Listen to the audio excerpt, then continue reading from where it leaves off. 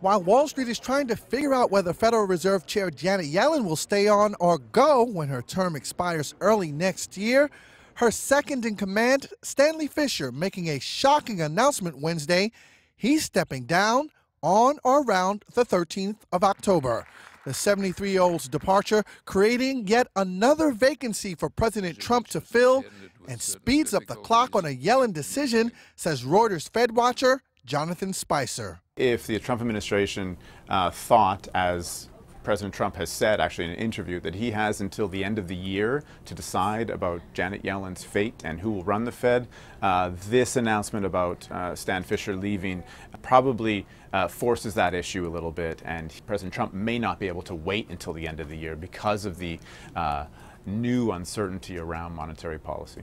Fischer's resignation comes at a crucial time for another reason. The Fed is trying to engineer a safe exit from the massive stimulus it's been providing ever since the financial crisis. Someone who I just spoke with called him the central bank whisperer. So his loss will definitely be felt at the Federal Reserve, but also globally.